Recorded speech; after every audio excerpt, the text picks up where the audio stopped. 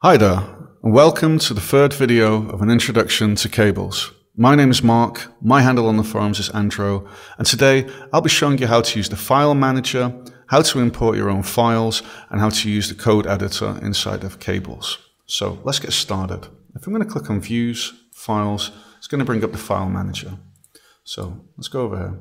So here I have various textures that can be used inside the cables. They come bundled as a kind of default. We have some 3D models, we have some music, and we have some videos. So let's scroll to the top.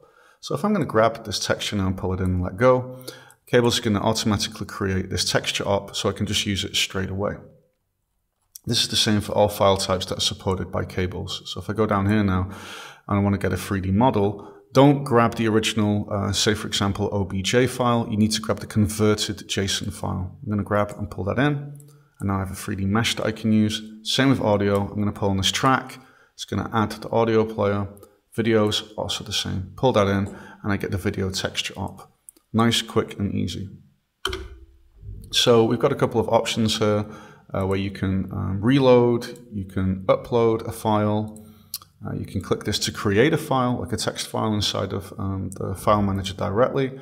So any files you've uploaded are here in patch files. The ones we've got here, they're library files. So if I click this now, I go to the detail view and then the icons disappear. And this can give you a little bit more of an overview on some things. So let's say I now want to import just a texture file. And this procedure is the same for everything that's supported by cables, audio or video. So I'm just going to do this. And I'm going to pull this over here. Okay. I'm just going to drag this in and this part appears. Drop files to upload. Let go. Gets uploaded, goes into the file manager. I can now click and drag and pull it in here. So a little warning here. This texture file is now associated with this patch.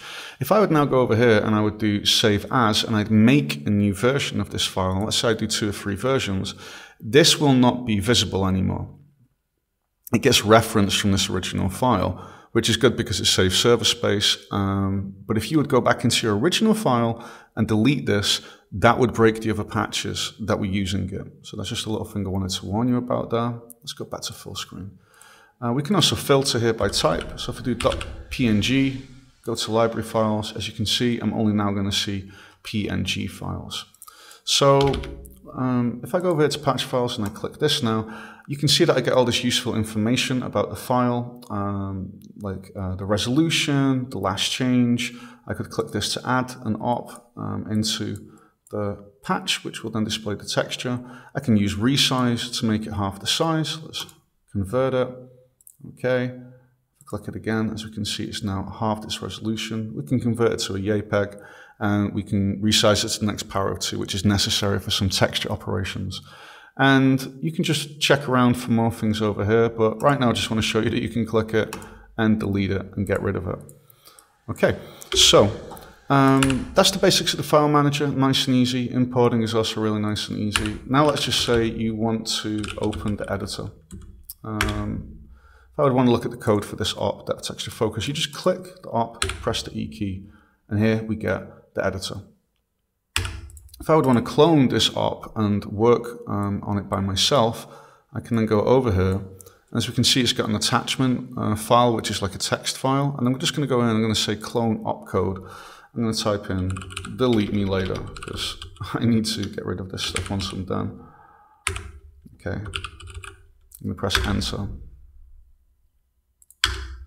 Sorry, it has to be uppercase. It just told me about that. And I say create. Now you don't see the op yet, but I press escape. And I type in delete me later. As you can see, I now have a copy of this op right here. Pressing E again would allow me to go in there and then change the code. So that's the basics of the file manager, how to import your own files and how to get started with the code editor. We've got a lot of other tutorials and playlists on this channel that you should just check out because they'll just take you in the direction that you need to go and teach you everything that you're looking for. I hope this video has been educational and informative. This has been the end of the Introduction to Cables series and I'll see you somewhere in the future. Thanks for watching and have a good one. Bye.